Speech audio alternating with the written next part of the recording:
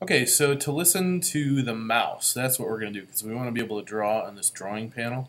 So those are different types of listeners, and we'll create those right now. There are two types of listeners, or main types that I know of anyway, that listen for mice.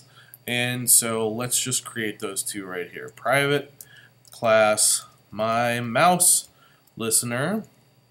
And there's a mouse listener and a mouse motion listener. Implements mouse listener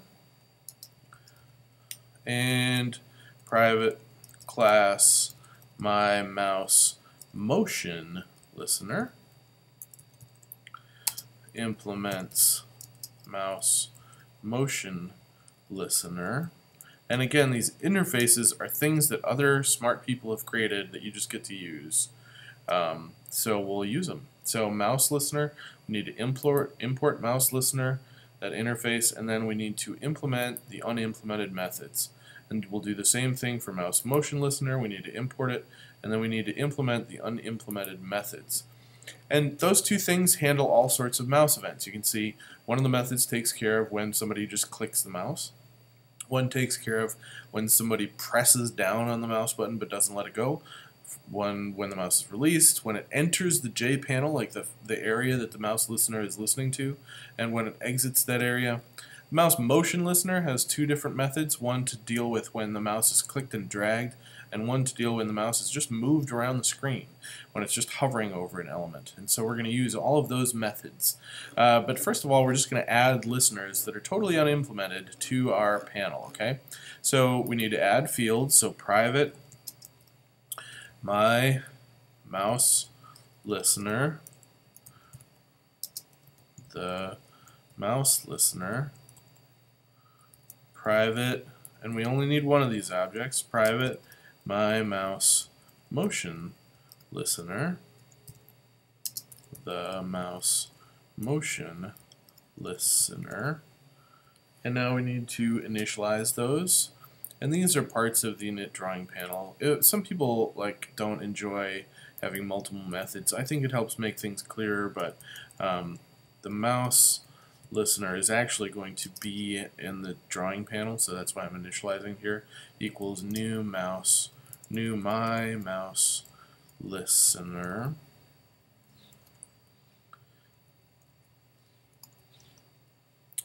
The mouse motion listener equals new my mouse motion listener. So after we initialize them, we need to add them to our panel.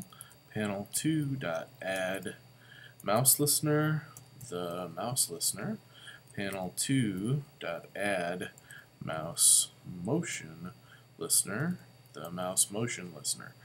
And now, just so that you can see that it's actually doing something, whenever we'll print out something. So if the mouse is clicked, system.out.print, let's say if e.getSource equals panel2 system.out.println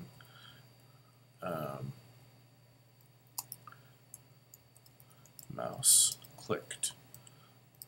Okay, so we'll just do that for the mouse clicked event, and we'll run it, and you'll see that it's actually doing something. If I did everything correctly, and you see that you can't really see it because the program's running. But yeah, there we go. Mouse clicked, mouse clicked, mouse clicked, mouse clicked, clicked, clicked. Okay, so that's all for this video, and in the next video I'll show you how to actually make it draw shapes.